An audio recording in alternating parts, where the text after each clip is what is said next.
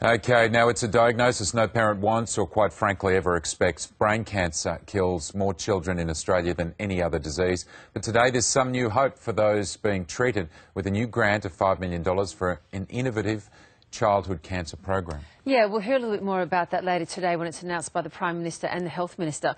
But to tell us more about why we're here, we're joined by the Executive Director of the Children's Cancer Institute, Michelle Haber.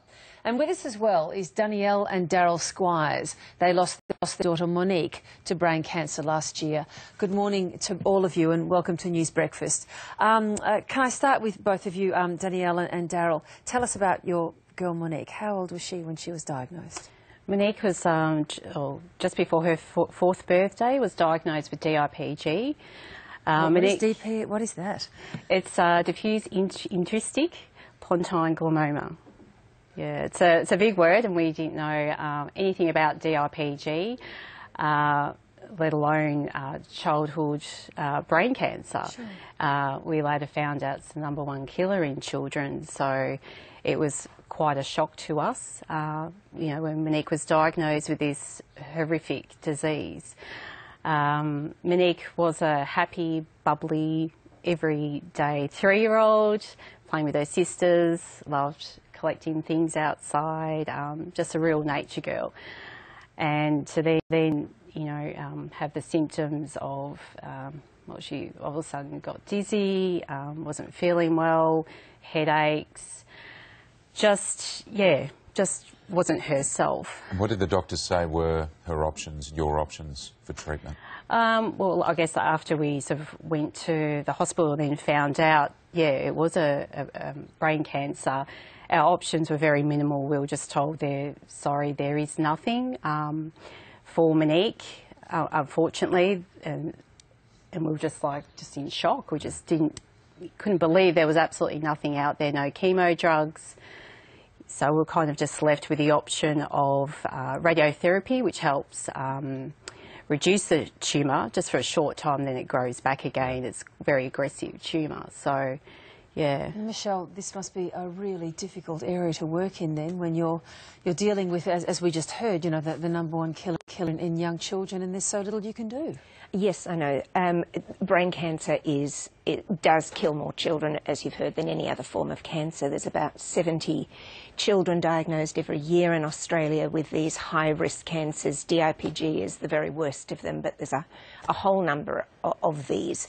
And fewer than 4 in 10 of these children are going to survive their disease. And that's a terrible statistic that hasn't changed. And what's exciting is that this new program that's being announced is going to give us the ability, we genuinely believe, to turn this around and to give new options so that doctors aren't saying there's nothing that we can do for children. And I believe that it's more targeted to allowing treatment to be more targeted to individuals. Is that right? That's exactly right. So the Zero Childhood Cancer Program is the single largest initiative for children with cancer in this country, and it's based on the premise that the one size fits all approach simply doesn't work, and that what we need to do is to analyse in great detail the genetic and biological characteristics of each child's cancer, and in doing so we will be able to identify the drugs that have the best chance of working on that individual child. Yep. And so that program, we did a pilot study of that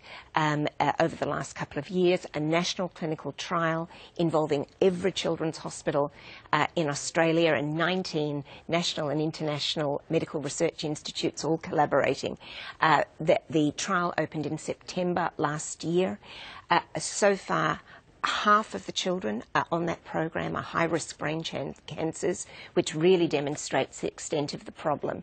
And this funding that's being announced this morning will allow us to expand this program specifically in the area of brain tumours. Right. Daryl, I just wanted to ask you, Monique has a twin, yep. A sister. She's doing okay? Yeah, no, she's going all right. She has days obviously when she's struggling. She misses her little her friend, her little sister, so yeah. But she's physically okay. You must have worried when, you know, when one twin is unwell. It's the immediate thought, my goodness, how's the other? Yeah, like every time they get a cough or feel a bit unwell, you obviously start panicking again. You just live under that shadow a bit, Yep. Is there anything you think that will take you out from under that shadow? probably a bit of time, but yeah. Yeah, a hard road. Yeah. How do you feel about this program? That's more money going into a program to specifically analyse those tumours. Yeah, well, it's great news, and it does give families and children hope that hopefully we can change that 0% survival rate in the future, and you know that's what we hope for. Yeah. And everyone will as well. Well, it's a terrific sum of money and some great news for you and all your colleagues as well who work in the field. Keep up the good work. Yeah, Michelle, thank you for joining us today. It's a pleasure. Thanks to both of you for coming in here today. We know your other kids are outside. Shall we give them all a wave? Yes. They're watching us here on camera. Thanks for coming in. Good luck.